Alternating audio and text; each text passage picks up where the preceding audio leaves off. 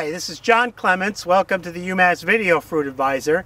Today is May 25th, 2008. We're at Tugas Family Farm in a block of trees that were just planted this year. And we are doing an experiment here actually to try and get some branching on these trees. These were Lindamax from Willow Drive Nursery. Some of the trees were nice trees. Others were more or less whips.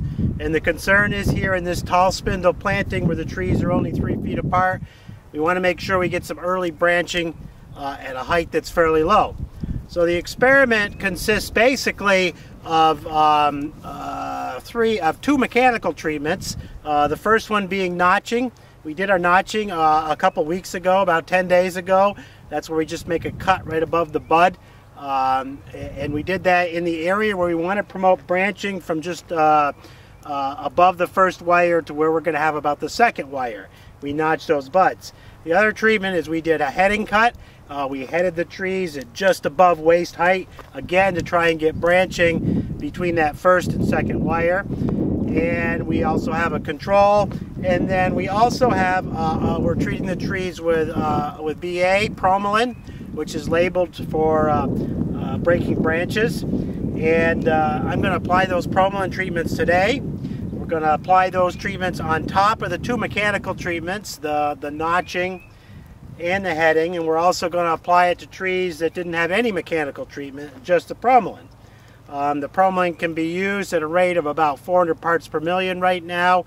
That's 2.5 ounces in a gallon of water, sprayed with a fairly coarse spray, again up and down on the tree trunk in that area that we need to promote branching.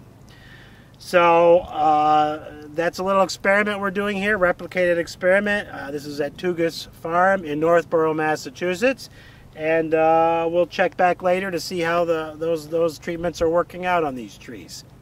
To summarize, the treatment is Promalin 6BA at 2.5 ounces per gallon of water. That's about 400 parts per million. Sprayed on the area of the tree we want to promote branching, these first leaf trees, with a coarse spray till they're good and wet. When the shoots are about 1 inch or 2 long, that typically is about this time of the year, the last week in May. And we want to do it on a warm, sunny day. BA works best when the weather is warm. 75 to 80 degrees is ideal. So John Clements for the UMass Video Fruit Advisor. Until next time, have a good day.